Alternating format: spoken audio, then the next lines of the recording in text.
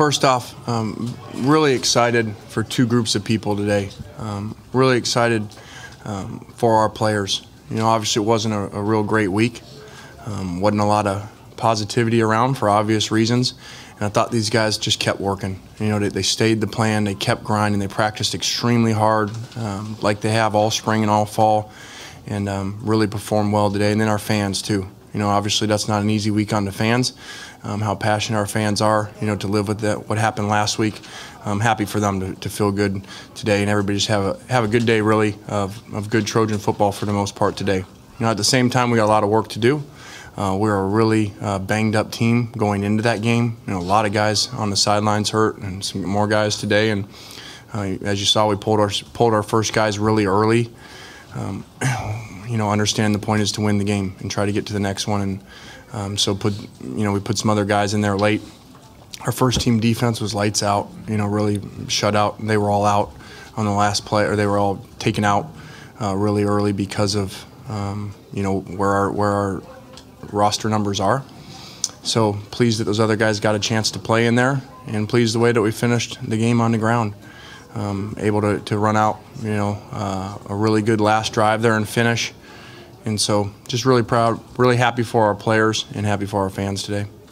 Coach, Cody seemed a lot more comfortable during the game, after the game, just in general. Did you feel that all day today? I did. I felt that all week. You know, you never know what's going to happen in the game, but he really was. Really had a great week of preparation, and it was really good to see his preparation pay off. Wasn't an easy week for him either after last week. And so just like all of our players, they went through a lot this week, and they stayed together. They didn't let people tear them apart, and they came out and performed really well today. At what point in the week did you decide the first play of the game was going to be a bomb downfield to Mark Beasley, and why did you decide to go with that? That was Max Nikias' play. He told me just throw it deep and they'll cheer even if it's incomplete. So we ran that play for President Nikias. Coach, and it was open. Coach, Andre Williams rushed for 200 yards last week against Wake Forest. What was the game plan? Were you trying to stop him, or was it just an overall together stop? Were you worried about the quarterback? Well, we were number one worried about the running back. You know, we had not played a power run game. We had played a little bit more spread out in our first two opponents and had played great defense. So this was the next challenge, very much a Stanford-like offense philosophy. And so it was great to see our guys play really well. You know, to give up 184 yards on the day, and I'm assuming, you know, 100 yards rushing. That last run was probably 40 yards or something. So our guys really tackled well.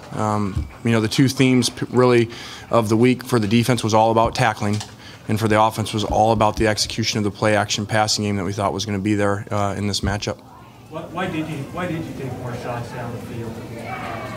Yeah, just really, it was that game. You know, we felt going in, this was a big play-action game for us. They were committed to stopping the runs. Their ends were really closing, so you could see, like the first play of the game, how we had set it up to come out on the close in and throw the ball on their safeties. We felt that was a good matchup for us, our guys on their safeties, and fortunately the players executed it really well.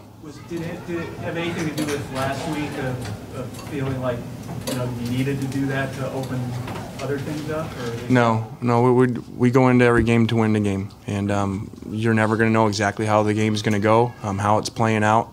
And this is how this one did today. The play-action pass works because you establish running. Sometimes it takes commitment to doing that. You feel like you stayed committed to, sometimes you were running on passing situations, but staying committed to that, was that something, a measure thing that you thought? Yeah, I don't know what the stat would be through 3 games, but I would imagine this has got to be the most rushing attempts through the first 3 games of a season in a long, long time at SC. And, you know, so that does, sometimes things don't necessarily pay off in the game you're in. They pay off on the next one. And so the commitment to running the ball in the first 2 weeks opened up those play-action passing, play-action passing game today in the game. And then we also ran the ball a lot today too. You know, 43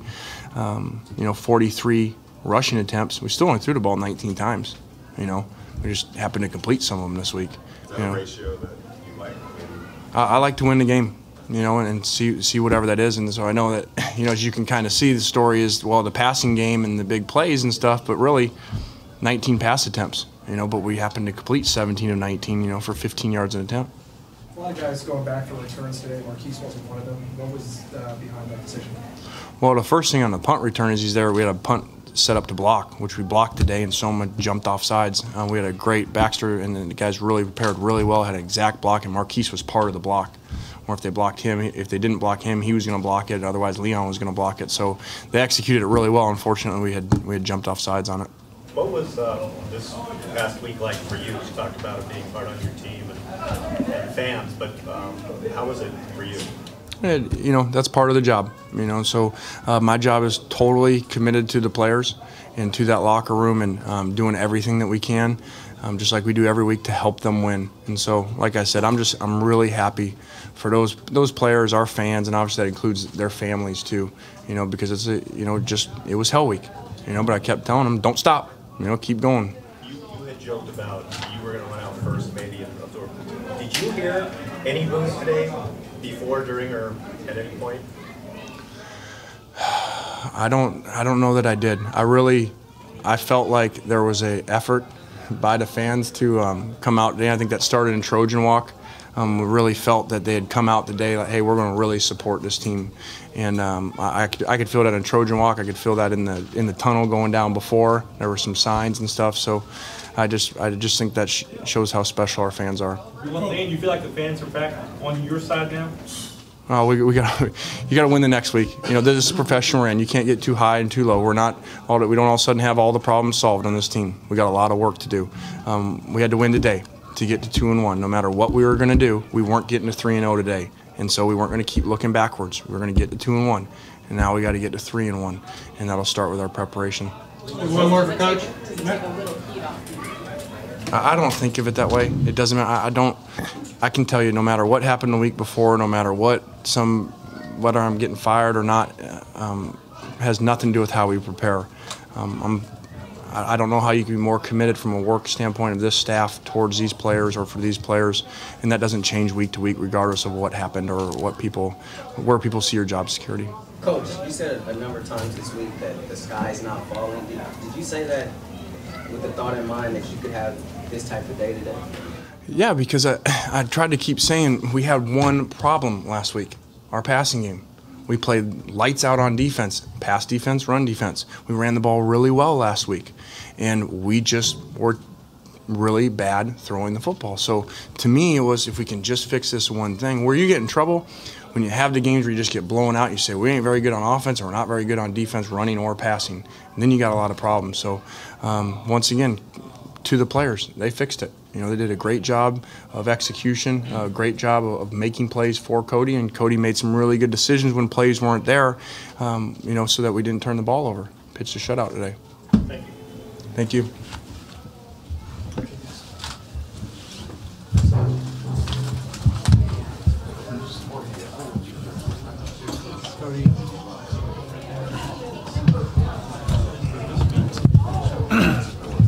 Okay, Cody Kessler, Josh Shaw.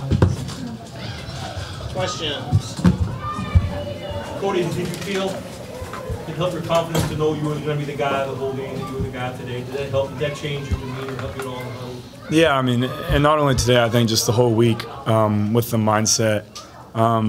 Because, you know, the first 2 weeks, I'm not making excuses at all for how I played the first 2 weeks, but you can't really take control, you know, during the week and step up and be that guy to lead the whole time when you're sharing reps and you're sharing time. But this week, you know, starting on Sunday, Coach Kiffin said, hey, let's roll. Let's start this thing off right. You know, we trust in you, and let's get this thing going. So, you know, that gave me the whole week, you know, to get prepared like I know I can, you know, and take control of this offense. And like I said last week, you know, I took 100% of the blame for that loss because like Coach Kiffin said, our pass offense wasn't great. But, you know, there's just a whole new confidence, I guess, this week, and I think it really showed today in the offense. Why did you feel that pass offense changed last week, right? Yeah. Well, what was the difference in your opinion how it changed? Was it the play calling? Yeah, I mean, more optimistic, more aggressive? Yeah. How did you see it? Coach Kiffin called a great game. You know, he really put us in plays for me to have multiple reads. You know, to get the ball to the right guy. And that play to Marquise, you know, that was a read play. Nelson had a post route, and he said, if Nelson's there, take it. If the safety to the field plays inside, give it to Marquise, and he did just that. So it's nice him giving me options, you know, in games like this. And it was just very exciting, you know, overall when you get that rhythm, you know, and not having to worry, me personally, about if I'm going to play the second half or coming out and just having one half to you know, pitch a game or play a perfect game for one half. I had that confidence where we can get a rhythm and really, you know, drag this thing out to the end of the game, and that's, I think, what we did on offense. Would it be fair to say the game plan was drastically different this week than last week? Absolutely. I mean, it was a lot more aggressive, obviously, and everyone saw that today. And I mean, that first pass to Marquise, obviously, I wish I could have that back and just let him a little too far. But even if, you know, it wasn't completed, it was still a statement, you know, that we can stretch the ball downfield, and we will do that. And, you know, I'm just excited for our overall performance today, especially up front and in the run game.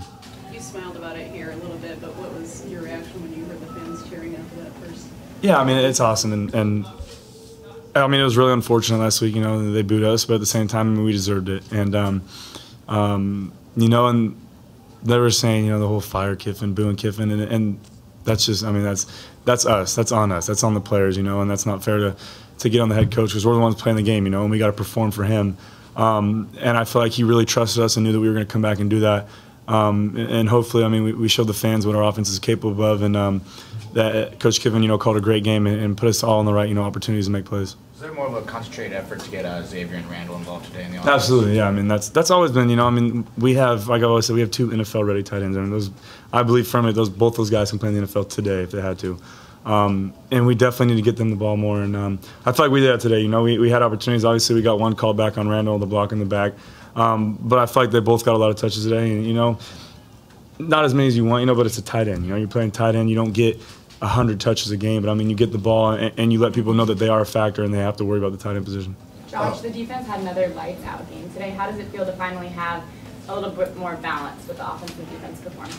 It felt great. The energy on the sideline was just, it was awesome today. You know, we were firing on all 3 cylinders, special teams, offense, defense. So as a defensive player, you know, it's just fun to go out there and know that your offense is moving the ball, you know, because the best place for a defensive player to be is on the sideline.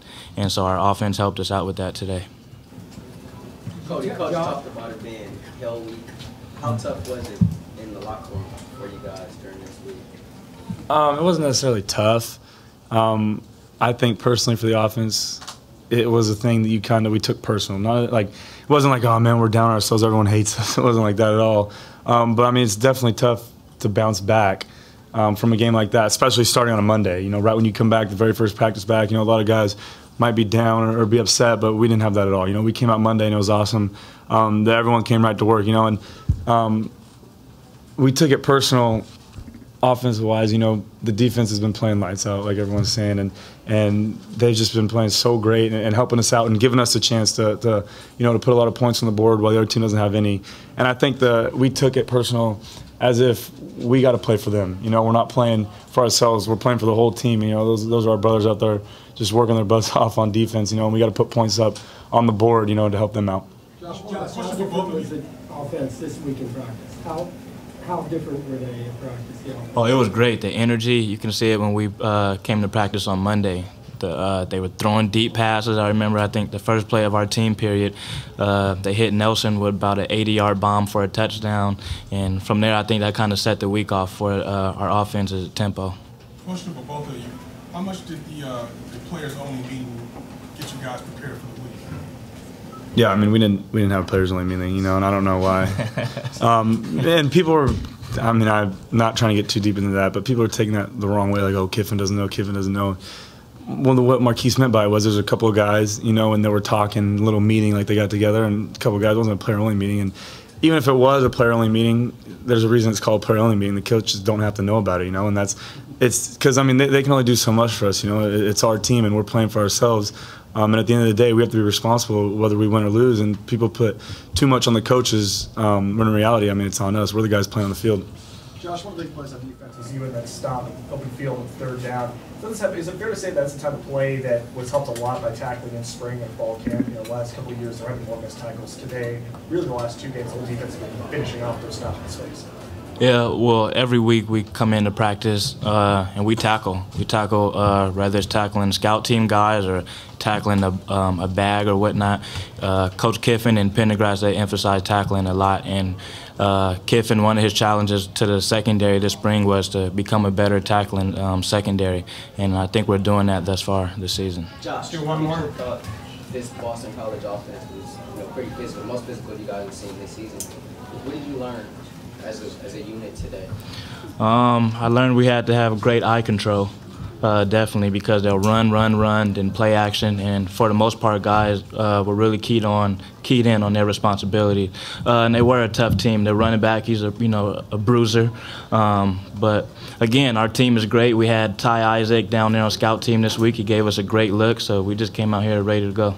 Thank you, guys.